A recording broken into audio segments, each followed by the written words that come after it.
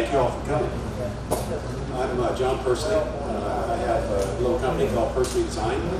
It's really my retirement project, and it's all this particular product resulted from my building a sea ray and experiencing water flying. And in the early phase of that, during my transition training, I was with my instructor, and he said, we're just going to do a low pass over this flat water, smooth water, and don't land. And right when he said land, boom, we bounced off the water, neither one of us realizing how close we were to it. And that was my first kind of harsh realization that I might want to avoid the smooth water and learn how to land on it if I was going to. From there, that was 9 years ago, and within a couple of years, we started thinking about how to instrument these approaches to smooth water. And the very first thing, in my experience, I look around at some of the technologies that already exist, and in this instance, there really wasn't anything for the small aircraft, the seaplanes that I could afford, other than maybe holding a Home Depot distance measuring thing out the window and looking at the numbers on it. So that would work out. So as we progressed, with the help of some of my very experienced pilot friends, started thinking in terms of flying what I've done all my career, all my life. I've done product development, instrument development specifically for non-destructive testing for the most part, using gamma rays, X-rays, sometimes sonar, sometimes infrared. But in the course of it, we developed some design goals to see if we could come up with something that might work for us.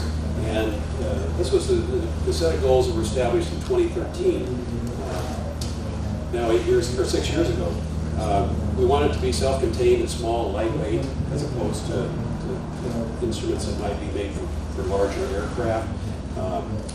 In order to accomplish that first step, we needed to have miniaturized electronics. If it was going to be an ultrasonic-based system, or a radar-based system, or a laser-based system, it had to have small components and small transducers or antennas. It had to be very low power. We didn't want to put a lot of load on the power of the aircraft. At the time, we thought starting at about 20 feet would be good. Didn't need to speak higher than that. And so that was what we set our goal down, and we wanted to be able to talk from 20 feet down to a foot. Distance resolution, its accuracy in making those distances, we thought was probably fine if it was 3 inches. Plenty close enough. And you know, at first we did some prototypes with some lights on the panel, transitioning from green to yellow to red. My more experienced consultant pilot said that really isn't a good idea. You distract yourself from the final phase of flight. You're already busy enough, and it's easy to talk to your headset. So that was another early goal that we set, and got maintained to this day. My experience is across the spectrum, and I usually try to make myself look at this spectrum chart. I saw one of these when I was first in 8th grade science class, and I was kind of intimidated by it. There's a lot of data there that didn't make any sense to me. But bottom line, everything that we can manipulate within the electromagnetic spectrum is demonstrated on this chart. It's all the way from subsonic up to the audio range that we can all hear, into ultrasonics, into radio frequencies, which include the HF, the VHF, UHF, microwave, and then into an area called T-waves, and then we get into the low end that results in the visual light spectrum, with the far infrared, near infrared, and then the visual that our eyes can see, and that's where laser light is generally manipulated. And then we go above that and get up into the ray region, X-rays and gamma rays. And I've spent most of my career in the X-ray and gamma ray equipment business and developed some specific new detectors for those environments, and have used them in aerospace, nuclear fuel rods, and lots of other applications. But in this instance, what seemed to make sense is that we look at things that are already used for distance measuring. Ultrasonics, of course, many of us have seen the devices you can buy at the Home Depot that measure the distance between here and the wall over there, using ultrasonics. You can do the same thing with laser. Radar, not so much. Radar is typically a more expensive and larger system. But we wanted to consider opportunities in each of those areas to see if we could solve this problem. So, laser, ultrasonics, radar. What are the characteristics as it applies to being able to tell how far your airplane is off from smooth water, or any surface for that matter? And one of the characteristics of laser is that it penetrates water. So it shoots right through the surface of water. And some of it's absorbed, but some of it will get off the bottom and come all the way back up again. So if you're getting a measurement off of the time of flight from laser, it's not the water surface itself, it's somewhere below that. So that wasn't very useful to us. All of these technologies use a pitch-catch mode of operation. There's a pitch out a signal, usually a pulse of energy, and you wait for it to come back. If you're dealing with ultrasonics and radar, they reflect very nicely off of water surfaces, whether it's a very rough surface with waves and all, or if it's very smooth, it doesn't matter. They reflect also off of concrete and asphalt and grass and dirt. So that seemed to be a good opportunity.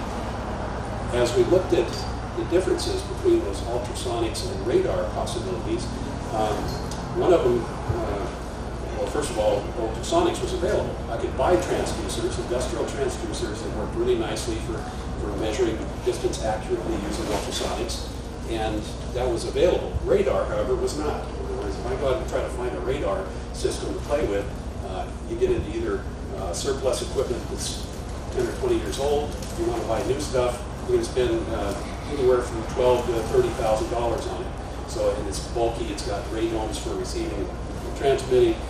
It was effectively out of range for this project. So that got us into using ultrasonics.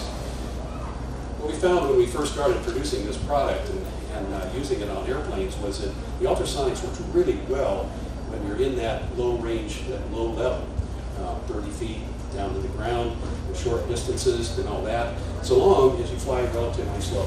So by that I mean 100 miles an hour or less. I've been a boater all my life, and I've used fish finders and depth sounders, and one of the things I discovered when you have one of those is it works really nicely if you're going slow and controlling.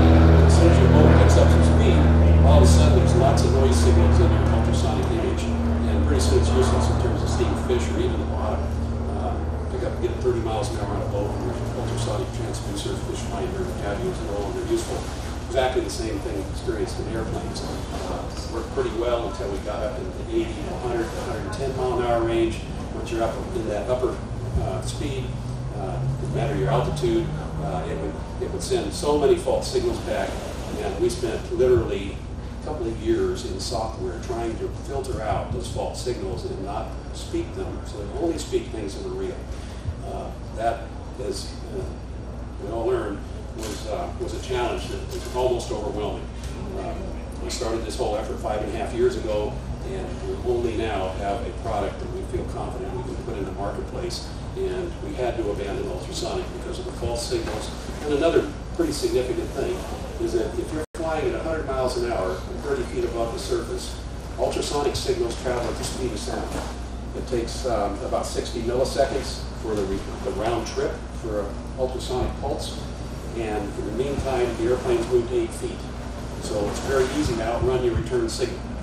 So we had to be careful about how we pointed the transducer so that it would pitch out in front of the travel a little bit, so that then we could travel over it and still could get back to our transducer before we outran it. It basically limited us to 100 miles an hour and 30 feet.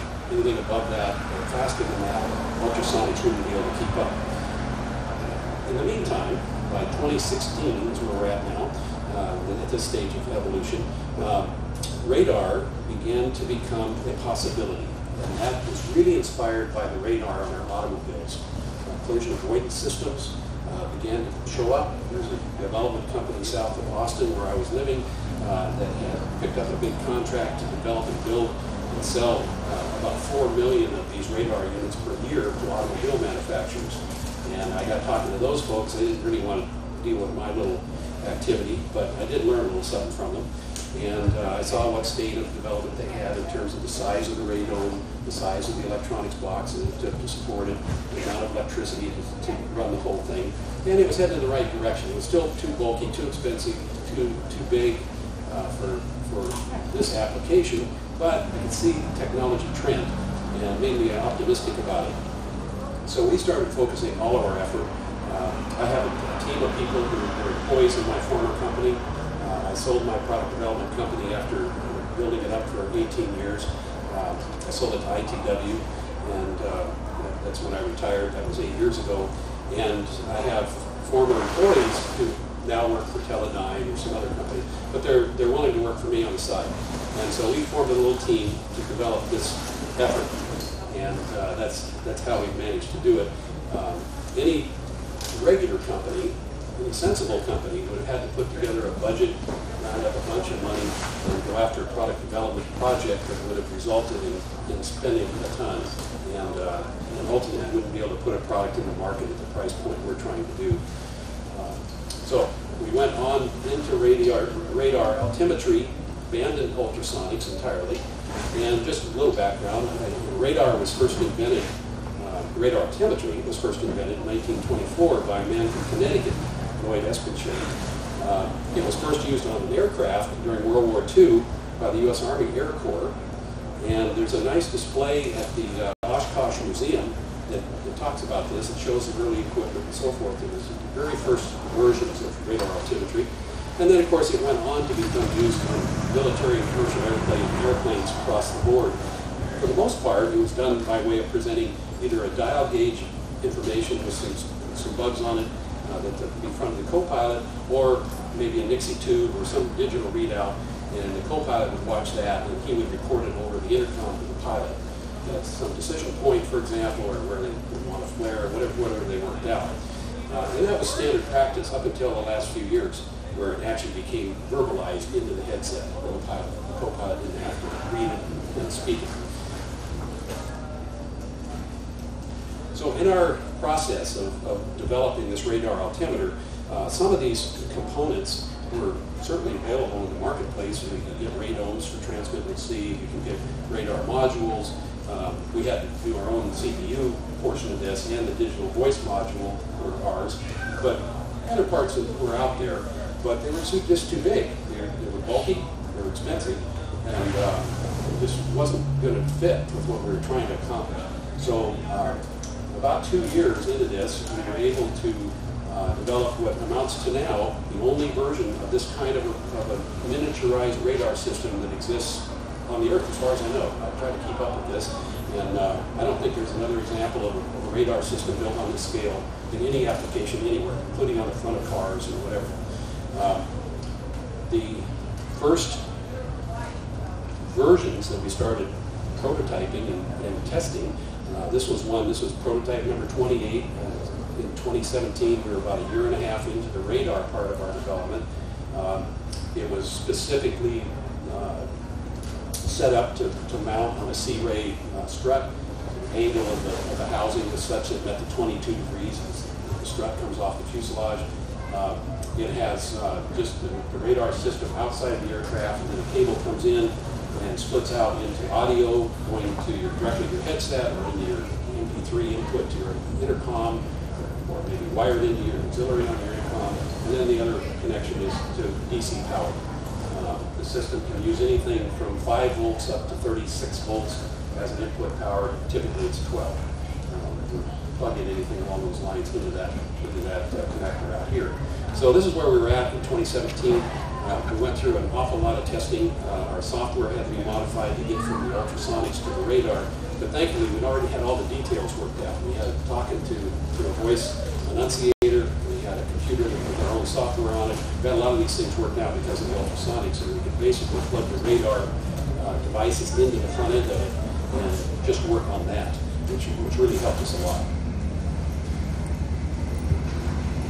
So what it does, in this case, this is mounted on a C-ray. Test pilot is sitting right here. And gears up to Bluetooth pops on, flaps are coming. Flaps are set. Power is set. Looking at about 1 to 200 foot per minute descent.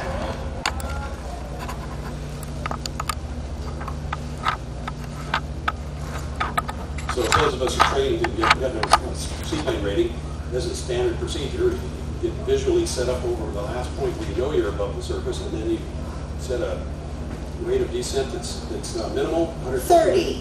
And then this will start talking to you. 20, 15, 10, 8, 6, 4, 3, 2, 1.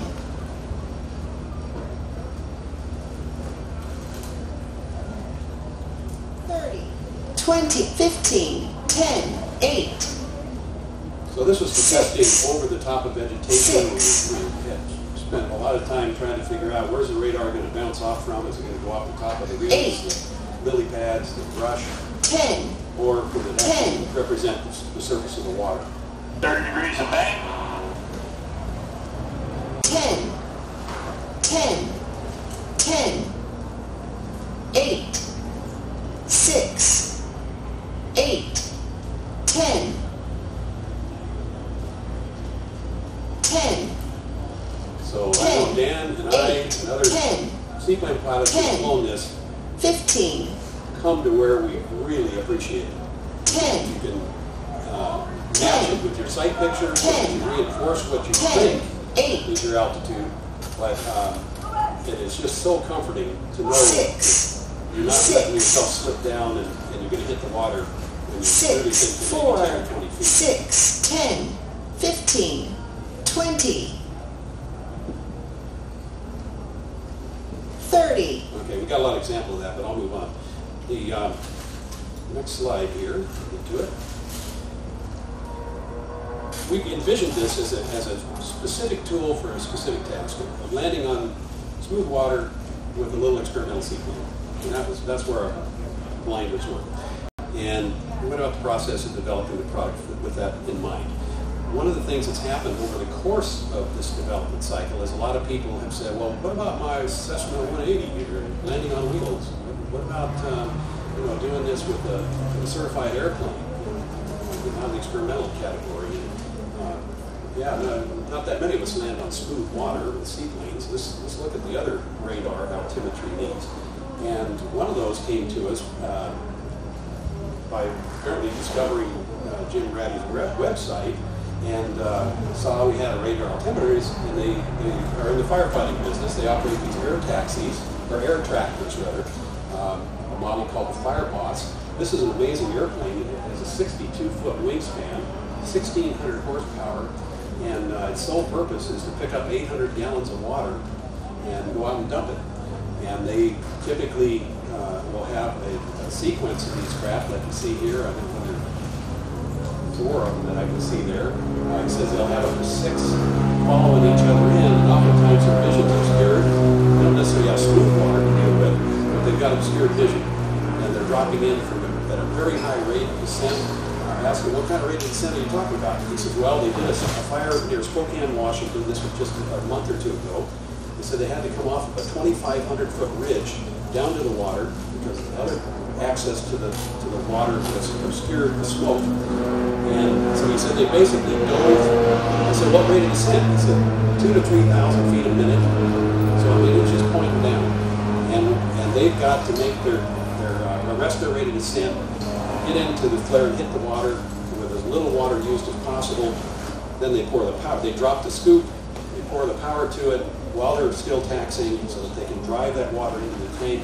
Once the tank is full, the scoop pops up automatically, and they get an indicator that says they're full, and they try to lift off. They have, thankfully, the ability to punch out about 50 gallons at a time. So of the 800 that they're carrying, at that point they're about 16,000 gross weight. And sometimes, because of trees or whatever else, there's the obstacles in their path, trying to get off the water, they said they'll just start clicking that button until they've got enough to get over the obstacle that's required. And, it sounds like some pretty thrilling flying, very scary flying.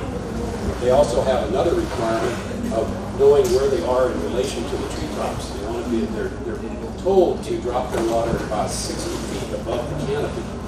And so they wanted to know if we could provide a FlareAssist that would tell them handle the rate of descent from 100 feet so that they can hear these increments come down quickly, and then as they got into their flare and touch the water, then once they get out there, they want to know when they're at 100 feet again. And so this is something that's now in testing with them. They've got 9 of these aircraft, and they're off season right now, thankfully. So they're doing their testing with it. We don't know yet about how much canopy it picks up on, whether it's going to strictly look to the ground or whether it is going to get some distance off the canopy. We're going to find that out from them. This is all very current information. Something else that we've come to learn, which is fascinating to me, is because we put these systems, data systems on aircraft and put a data port on our FlareAssist and route another wire into the cockpit and hook it up to a laptop, we data log the results, and we get landing profiles, and we've used it to establish, the accuracy of our calls and rates of descent under certain conditions and all that. Now in this case, it's the same airplane on 2 different touch and goes. The data began being recorded here at about 70 feet on both of them. And you see that the rate of descent was about the same at the beginning of that, down to maybe 55, 60 feet. And then what we believe is the case is that this is over asphalt runway, and you come over the threshold and there's some lift because of the heat of the asphalt. This was in Austin, Texas. And the lift then was more intense on the first one, maybe picked up 10 feet. And then the following settling happens. And that went okay, except that now, because of the lift and the settling a little under airspeed, the pilot kicks in a little power. Power was kicked in maybe right here. It changed the approach angle. Now you're floating out there, you got to burn that airspeed off, the power's pulled back, and then you start the descent again. But now you're still carrying more airspeed than you would have had you continued without that lift and settling. And as a result, you get clear out here, much further distance down the runway, and you finally touch down. The second profile, the green one, is what we all like to have. Is just a nice controlled rate of descent, and yeah, there's some fluctuations, but they're pretty minor. No power was added, and basically get to the runway in a reasonably short distance. One of the aspects of this that we think, as I've shown this to different people in the training industry, is that this might be real useful if you've got a training scenario, you've got a student pilot, you're going out and doing 10 touch and goes in a row. Sometimes they flare a little high, sometimes they flare a little low, sometimes they're adding power or they're not adding power. Anyway, you can log the specific profiles of each of these landings and then come back and talk it over. Here's what happened in this instance and the result, how far you went down the runway. Here's trying to get, of course, the trending towards better performance of the pilot. All of us, I think, as student pilots, have to learn the sight picture. We got to know when we're supposed to review arresting our rate of descent. We got to know when to flare, and that just comes from doing it and our instructor commenting to us about it as we do it. But I think if as I now, when I fly this, I fly my plane consistently. It's very, very helpful to have those enunciations come through 30, 20, 15, 10, 8, 6, 4, 3, 2, 1. And the rate in which those words are spoken conveys to me that I'm on the kind of rate of descent that I really want to have. If they start getting too fast, I know I'm really coming down a little fast, I got to get a little stick. So it's very, very handy in hearing those words and having the sight picture reaffirmed that what you're seeing is what you really are doing. So this is the folks that have been very involved with this project. I have a career of product developments in electronics and I led the team on this. I have a software designer who's very, very good, and he has been willing to spend his time and effort on this over the years that we've been doing it. We have an electronics designer who's an employee of mine for 20 years. Really a brilliant young man. He works for Teledyne Corporation out of Scandinavia now, but he was a fellow Alaskan when he worked for me. And our person really involved in this has been Captain Dan McKenzie, who's sitting here as a really valuable consultant. He's the one who told me, no, don't put the lights on the panel. You've got to have a voice in the headset. Dan is very experienced as a test pilot, or as a fighter pilot, and then a Delta captain. He brings the kind of real-world knowledge of experience that I don't have, and has been our test pilot on this project since day one. Also, Jim Ratty has been the consultant and now a product representative on this. I've come to really know and appreciate Jim and his knowledge of the Sebring and other small seaplanes, and just his overall understanding of what it is we're trying to do and how to do it. So I'm very grateful for that. I have some other slides here, and they don't relate to FlareAssist directly, but they relate to my background. There's just, I think, 6 slides. But at this point, are there any comments or questions about the FlareAssist?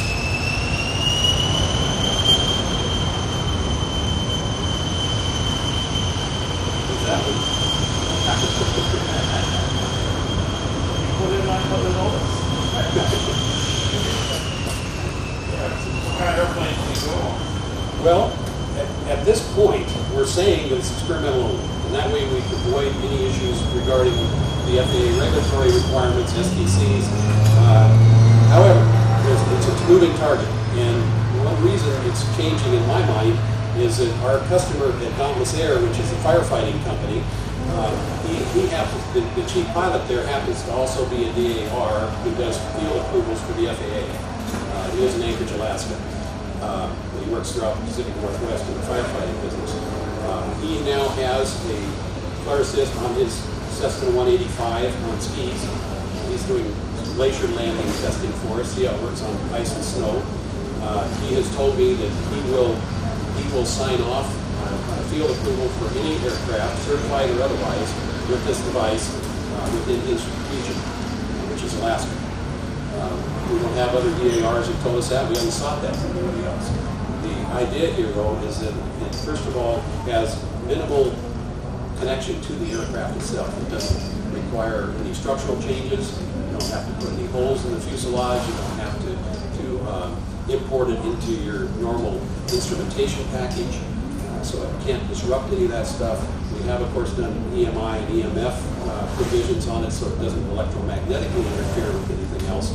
But we're hopeful that with his encouragement, he's going to try to help us work it through the FAA process to whatever extent we need to do that, that it can be put on certified airplanes across the board. Yet to be known exactly how that's going to work. One step in that direction is that this device currently, this is what it looks like. That's the complete radar system. This is the radome side, transmit and receive. There's one cable that attaches, there's one button, and there's one multicolored LED light. The button is for calibration. So when you mount this by way of a bracket to a strut, or a spread bar, or to the bottom of the fuselage, or inside of a radio transparent fuselage, you hold the calibrate button down while you apply power, and that sets it at 0 for whatever distance that is off the surface. So that's how it's calibrated to be moved from one aircraft to another. It's non-volatile information. It's just you calibrate it once, and if you don't move it around and don't want to change it, it never changes. Or if you do want to change it to another aircraft, it's no big deal.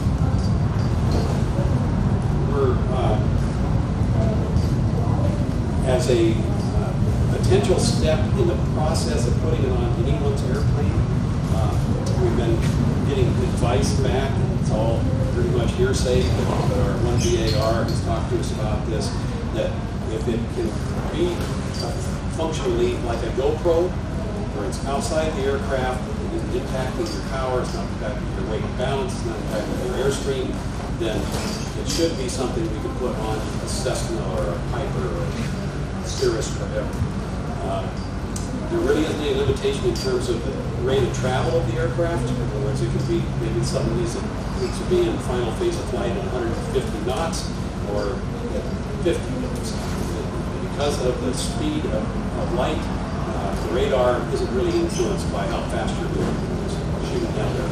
It also, we've learned that it works very well in spite of fog and dust and blowing rain. So we haven't encountered any limitations associated with the environment around the airplane at the time it's being used. We're hopeful that at Sun and Fun this year we will be able to get more confidence about how it can be put on a certified airplane. Right now we just don't quite know where we're at on that. We're working that direction. Just a little background.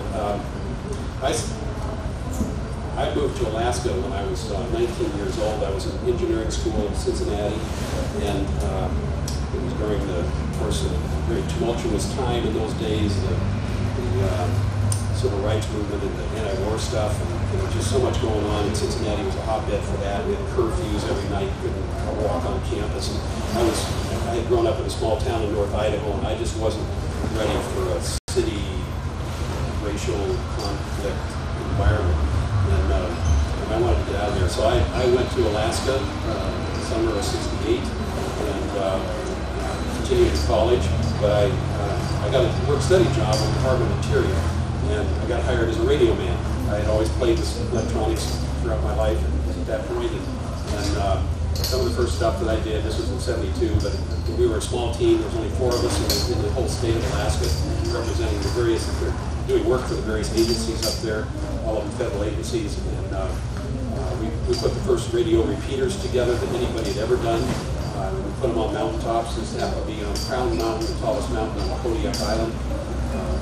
That landing site was pretty iffy, but pilot was willing to do it. He let me climb out of the airplane, out of the helicopter. He actually shut down, got out himself, and came and took my picture. I'm not sure I'd do it today, but he did it then. So I continued to work at Interior Department until I was Chief of Electronics for the Alaska region, and I got kind of overwhelmed by what my future might hold as a federal employee, and I decided to quit. And I started my own first business, which was an engineering service company, and I've had private business only ever since. One of the things that came along fairly early in my career was I had a close friend who was an orthopedic surgeon. He had traveled to Russia to learn a medical technique by a doctor named Ilizarov. And Ilizarov had discovered that limbs could be regenerated, human limbs. Someone lost a certain amount of length, they had, maybe they were a genetic defect, a dwarfism or something of that nature, whether it was accidental, traumatic, or injury or illness. If he had lost length, this procedure that he developed in Siberia could be used to restore the length of a limb. And my good friend and I started a company. He continued on being an orthopedist. I developed the business and ultimately developed an electronic system. Had to go through the FDA, animal studies, human clinicals, and on. We finally got FDA approval, and this product has been in service in the orthopedics industry now since 1992, I guess it was, that we actually got it approved by the FDA. This fellow here was our very first human to have it applied to him, and he was a football player with the Atlanta Falcons, and he had already been playing for 9 years, which is a long time for an NFL player, but he had injured his leg. It had grown back with an angular deformity, and he wanted it corrected, and he wanted to play one more season, and that was accomplished by way of this procedure, with this electronics device. So because of that system, I learned a lot about this. All had to be built in such a way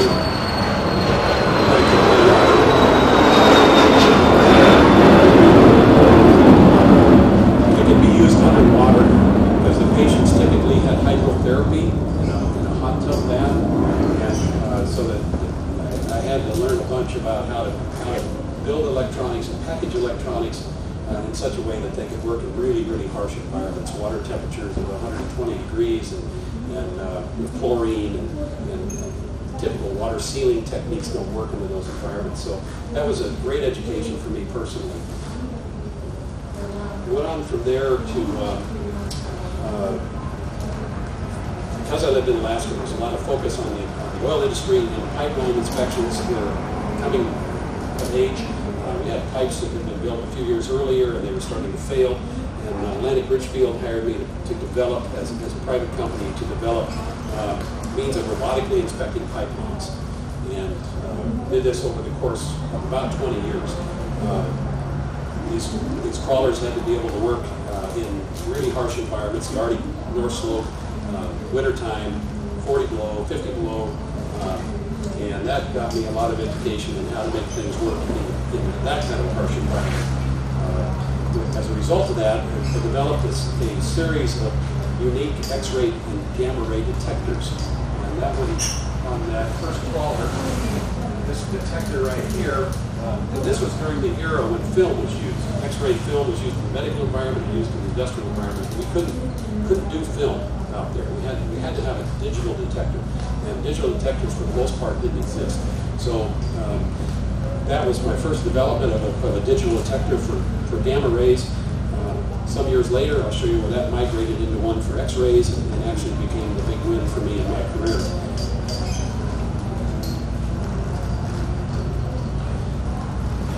In 2003, I'd already done some work for NASA. I developed a X-ray inspection system for the scene where the oxygen and hydrogen fuel tanks going together inside of that center column. I've also done one for inspecting the solid fuel rocket that's on each side of the shuttle. So I had already some track record with NASA, and the Space Shuttle Columbia accident occurred, and it turns out that the system that we had built for Argonne National Laboratories was used to inspect some parts and pieces of the shuttle that were found in the Texas prairie. And we got the best images of anyone in the business. And so I won the contract for my little company to design and build an X-ray inspection system for the shuttle wings. And this image was after the shuttle accident. None of the engineers who worked for Lockheed or NASA, who were the key players in that project, believed that a little piece of foam, I'm talking about a piece of foam that was 18 inches long, 10 inches, 6 inches, or 8 inches, weighing about 1.5 pounds, and it came out loose and broke loose on the strut right there. And as it tumbled and slowed down, it hit the wing right there. And it broke the wing. And the engineers didn't believe that was even possible. There was enough mass to that foam, it couldn't have picked up enough speed by the time it reached that wing to break the wing, but it did. And NASA hired Boeing, Lockheed's competitor, to prove that Lockheed was wrong.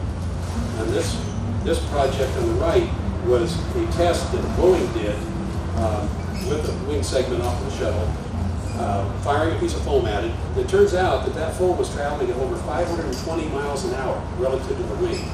So it was traveling at the same speed as it was accelerating. But when it came loose, it was slowing down so quickly, there was a 520 mile an hour differential between the wing and the piece of foam, and it was enough to break the wing. And Boeing proved that was the case. They could break a wing with a piece of foam. And it was very difficult for the engineers involved to believe it, but it happened. So then NASA said that the shuttles couldn't return to flight until Lockheed Martin developed some means of looking at the remaining shuttle wings to see if that could happen to them. And if there were any weak spots in them. It turns out there was a weak spot in that wing that Lockheed didn't know about. So I was hired, my little company was hired to develop a three-dimensional X-ray system that could take each of these wing segments from existing shuttles and take them off the shuttles, put them on this thing in Grand Prairie, Texas, that we built, and inspect each one of these wing segments to see if there was any lens of any breakdown between the carbon fiber structure. And we had 8 months to do it from original concept to delivery, and we did it. It was a terrible time in my life. I've never sweated so much ever. The risks were so high, it was so high profile. We were up against Siemens and General Electric and Fuji were our competitors who tried to get the project and didn't. And I was sure that if we didn't get it, it would wipe my company out. First of all, we weren't going to get paid until we had it done. That's one thing. And then the reputation would have been terrible. But it turns out we did get it done, and they were able to successfully inspect the wings of the remaining shuttles when they got the return to flight authority from NASA. So it was a huge potential risk for me and my business, but it turned out very well, and we ended up getting a major upswing because of it. The next slide here, and this is the last one, that's that imager that I told you about back from the pipeline era. When 9/11 happened, there was a big new emphasis on counter-terror and how are we going to detect bombs. And of course, dogs can be used for detecting bombs, and X-rays at the airport, of course, are used commonly. But what wasn't available to anyone was a means of taking a small X-ray system into the field and hand operating it. There wasn't anything like that. And they need to be able to look in a box that's sitting on the sidewalk, or a piece of luggage in an airport, or maybe in the backseat of a car. We focused on that problem and came up with a handheld X-ray system. These guys on the left are the Boston Police Department bomb squad. And they're coming out of the apartment where the two brothers who had done the bombing at the marathon, they hadn't caught them yet. And this photo was taken, but they didn't know where they lived. And so they went to their apartment, and they went through with my open vision, inspecting the apartment, looking for, they were afraid it would be booby trapped. So they went in there looking everywhere. They started with the doorknob, then they went on from there looking at different things in the apartment. It turned out that it was not booby trapped, but there was plenty of bomb-making stuff in there. So that particular incident led to quite a bit of notoriety to the product being used in that way. We went on from there in 2013. By 2016, about half of all the bomb squads in America had bought and are using this product. Now it's, I don't know how many. I sold the company in the course of that. When my last activities, I was hired back by ITW, who bought my company, to help them lighten it and make it smaller. And by then I was pretty involved with carbon fiber and 3D printing, and I helped create the latest version of it,